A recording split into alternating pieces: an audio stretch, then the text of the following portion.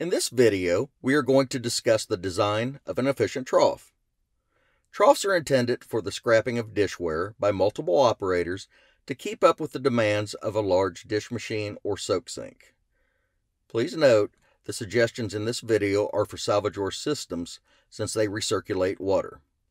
This solution is not for a freshwater trough since it is only supplied with a constant flow of fresh water. To begin, let's talk about length and width of our trough. Salvajor troughs must begin at a minimum depth of 3 inches to allow for the trough diffuser. A fall or pitch of 3/32 inch per foot is recommended, so a collector is limited to a length of around 11 feet because the trough enters the collector basin at a depth of 4 inches.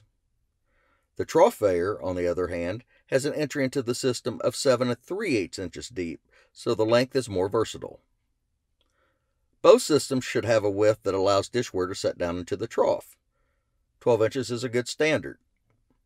A wide trough combined with gusher heads placed 3 to 4 feet apart will improve the efficiency of the scrapping process. It is important to note that a maximum of 3 gusher heads is recommended.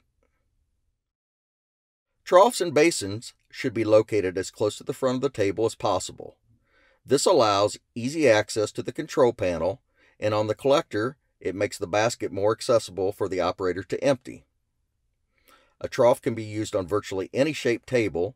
However, when making a change in direction, the outer corner should be mitered to improve the flow of water and waste. Whichever type of table is used, a minimum of 6 inches is needed between the beginning of the trough and the wall or sink to allow for the plumbing of the trough diffuser.